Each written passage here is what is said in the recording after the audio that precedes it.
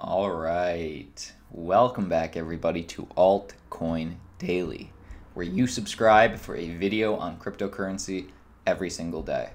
My name's Austin, and guys, thanks for checking in today. We have a great video for you. I want to start by taking a look at the market. All right, as you can see, we are up in the last 24 hours, seeing some very positive, small but positive signs as Bitcoin, the altcoins, they're all in green today. And the market cap is sitting at $217 billion. So what does that mean? Well, it means that we're up over $10 billion. So over $10 billion entered the market. We see that right here with Bitcoin and the altcoins. Bitcoin up 3%. We're at $6,700 for Bitcoin. It used to be at $6,400, somewhere around here. And then, of course, it went up. So Bitcoin gaining 3%. Altcoins like Ethereum, XRP, EOS, Stellar, up 2%, 2%, 3%, 1.5%. So in general, that big influx of cash that we saw, Bitcoin took the brunt of it. You know, Bitcoin gained the most. These altcoins gained minimal amounts, but it still shows that these altcoins are being drained, while Bitcoin dominance gets greater. And we see that right here. Bitcoin dominance is at 53.5%. Wow, it was just last week we saw Bitcoin dominance at 51%. And about a month ago, it was in the high 40s, 49%. What do you guys think that means? Well, it could mean a lot of things, but let me show you guys one aspect. I want to put this in perspective for you guys. After all, that's why you subscribe to the channel, for some perspective on the market. And I want to look at what we've seen with Bitcoin dominance historically. So check it out right here. As we said, right now, the orange represents Bitcoin dominance. These things represent altcoin dominance. And right now, Bitcoin dominance is at 53%. And of course, this is all the end of the year bull runs. This is January 2015, 2016. This was our big bull run at the end of the year 2017. And historically, at those end of the year bull runs, the altcoins all see new all-time highs, new all-time highs, new all-time highs. Well, check this out, guys, because right before, in the months leading up to these all-time highs, Bitcoin dominance increases and the altcoins get drained. Then, of course, everything sees all-time highs. With the bull run, Bitcoin dominance increases, the altcoins get drained, new all-time highs. And then, of course, we all remember last year, Bitcoin dominance increases, the altcoins get drained and drained hard, and then we saw new all-time highs with every single altcoin, with Bitcoin as well. Even though it lost dominance, everything gained. What do you guys think about that? Bitcoin dominance is growing right now. These altcoins are being drained. Is this, the months leading up to our new upcoming end of the year bull run? It could be.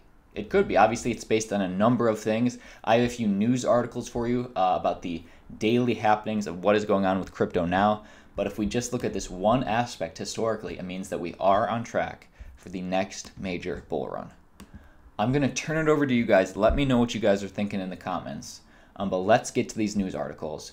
And again, if you're getting any value out of today, make sure you go ahead and like the video. Just helps me grow as a channel. Check this out.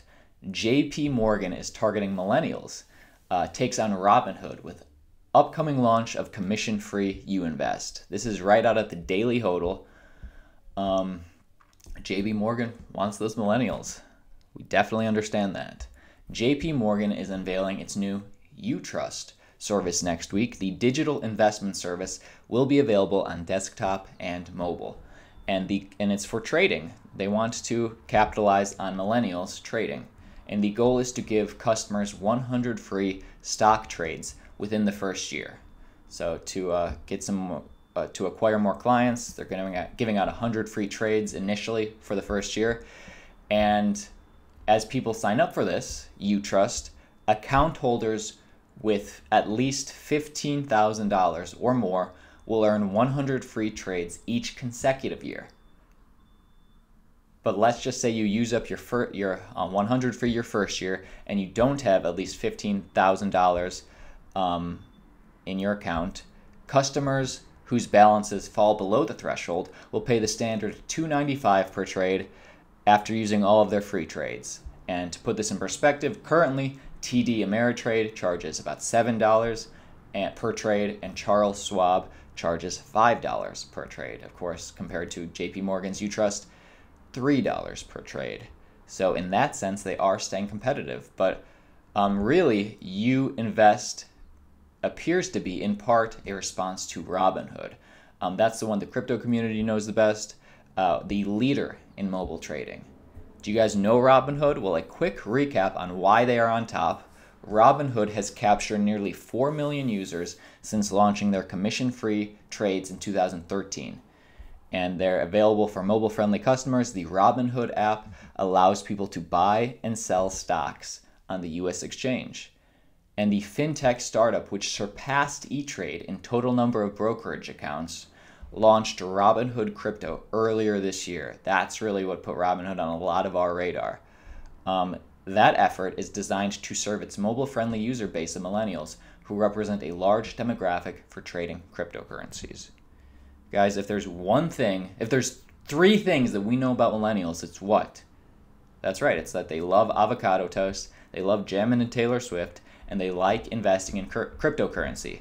They see the value in this emerging market, and obviously Robinhood captured on that, or is in the process of capturing that with Robinhood Crypto. But JP Morgan has their own response, You Invest. And JP Morgan's new You Invest service will be immediately available to all its 47 million mobile or online customers, and it signifies the bank's strategy to remain number one in the US by staying competitive with millennials. And I'm going to put this in perspective for you guys, but just so you know, this isn't just JP Morgan.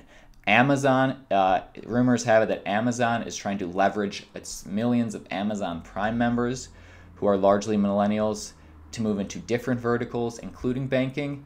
Amazon might move into financial services. So it's not just JP Morgan. What do you guys think? Will this work? Well, in my opinion, JP Morgan You Invest, it is definitely competitive with TD Ameritrade and Charles Schwab. Once you get past those 100 free trades, these trades are way cheaper. $2 is way cheaper than 6 or 4. Excuse me. Wow, a little half cough. Way cheaper than those. Will it be competitive with Robinhood?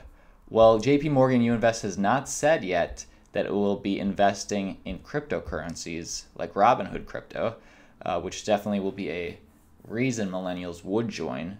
But I'm not on Robinhood, guys, so let me know in the comments. But with Robinhood, they're all free trading, I think. And with JP Morgan, it's only going to be free if you have $15,000 or more. Well, if there's one thing about millennials, not a lot of us have $15,000 because of all these college loans and avocado toast. So I'm not sure if it's going to be a good enough competitor to Robinhood. We will see. Let's move on. 2 more news stories for you guys. This one, I want to talk about the future of the Bitcoin price. CNBC's analyst Brian Kelly, BK, crypto enthusiast himself, says Bitcoin ETF approval will likely not be this year, will likely be in February 2019. Crypto analyst Brian Kelly has predicted that approval of the Bitcoin Exchange Traded Fund ETF will likeliest and earliest come in February of 2019. And as we know, it was recently delayed until September 30th. And Brian Kelly's saying it's going to be delayed again. It will not happen this year. And I wonder why, Brian Kelly. Why do you say that? Kelly pointed out that while the SEC has recently chosen to delay its decision on the Van Eck Solid X ETF until September, the regulator, in fact, has the option to again defer it, and he's saying it will, and it will happen in February at the latest. And he suggested this would happen based on a few things. Let's go over that, and first off, let's read a direct quote from him. When the SEC, so they delayed it in part because the market's too volatile, too prone to fraud and manipulation, and the SEC can't really control something or protect the American people from something that's global, that's used around the world. They can't protect that from fraud and manipulation. But Brian Kelly argues when the SEC talked about fraud and manipulation, it wasn't so much about preventing it, but how do they surveil it? Interesting. Do they have an arrangement with other globally or nationally regulated exchanges that would enable them to surveil what's going on? So one of the big reasons they delayed it is because, we're assuming, is because that they can't really control that fraud and manipulation. The market's too small, too volatile. It spreads too wide around the world. And he's saying they don't have to control it. They have to surveil it, and that may happen by next year. And then some people say that, wow, well, we started trading Bitcoin futures last year. An ETF is next. And Brian Kelly has a response to that. He then affirmed the SEC's argument that the existing Bitcoin futures market is not mature enough. And he pointed out that he remembered that Bitcoin futures were only launched on major U.S. exchanges, CBOE and CME, last December.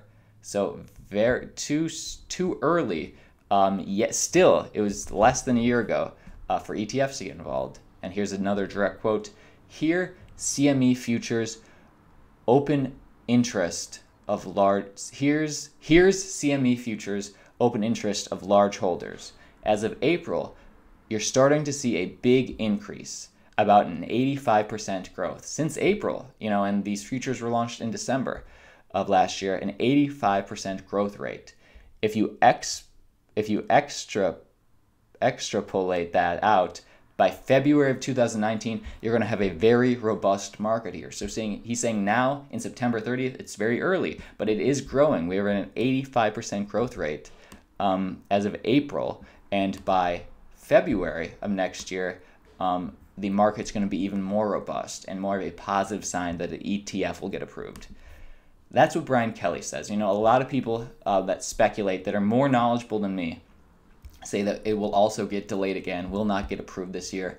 Let's take a look in the market and let's put it in perspective a little bit. This is Bitcoin as it stands right now, and yeah, this is Bitcoin in the last roughly 6 months. And if we take a look before our big bull run last year, we can see it. Yeah, it's if 1 year ago Bitcoin was kind of at 4,300. And really in September, Bitcoin slowly started to increase slow and steady, up, until that major bull run. And of course, from looking at this chart right here, we know that while Bitcoin was slowly increasing, up, the altcoins were getting drained lower and lower. Well, same thing happened in the end of 2016. Bitcoin very slowly kept going up. People didn't know, would it shoot back down? But it didn't, and then at the end of the year we saw a big bull run. As we know, the altcoins got drained as Bitcoin went up. So I want to turn it over to you guys. What do you think? A lot of you guys are waiting for Bitcoin to go down to 5K or 4K or 3K, and the answer is we really don't know. Are you prepared if Bitcoin slowly just keeps creeping up to 8,000, 9,000, 10,000, and it does not dip back down? Have we taken out all the positions that we want to take out? Because it could just keep creeping up slowly. And, it will launch when you least expect it. I think we can all agree on that. That's just a little perspective historically. Again, I guess this video is more about that historical perspective. It is, of course, based on many different things. But what do you guys think in the comments? The last thing I want to bring to you guys is, many of you guys may not know this, but while my brother and I, we live in LA now, we grew up in Ohio. High school, college, we were Ohio boys all the way, and Ohio lawmakers pitched their state as a future hub for blockchain. I want to quickly clue you guys in with just 3 short sentences, and then we're going to do a little call to action. At least I am. A lawmaker in the U.S. in the U.S. state of Ohio, the Buckeye State, say that they are interested in blockchain, but they're still figuring out a way to put that enthusiasm into action. At a press conference on August 23rd, Ohio House of Representatives Speaker Ryan Smith convened a group that included lawmakers, business owners, academics to discuss the Buckeye State intent to attract both blockchain developers and companies. And while there's no specific legislation related to blockchain that was proposed, So nothing official yet. Smith said that he saw the technology as widely applicable in the public sector, including use cases like the storage of birth certificates and marriage licenses in order to make those kinds of data more secure. And he says, because this is so new and this is just the beginning to take shape, we can position Ohio out front. And guys, I know you guys don't care about Ohio. I grew up there, and I care a little more, but we all care about blockchain and the future of cryptocurrency. And right now, when you think of Ohio, what do you think of?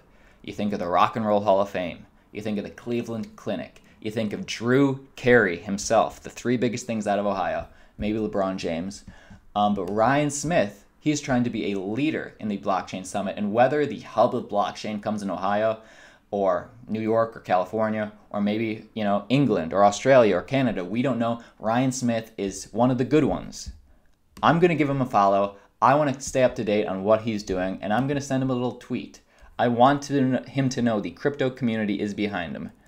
Hey, what's his @speaker R. Smith, the crypto community supports you. Hashtag crypto.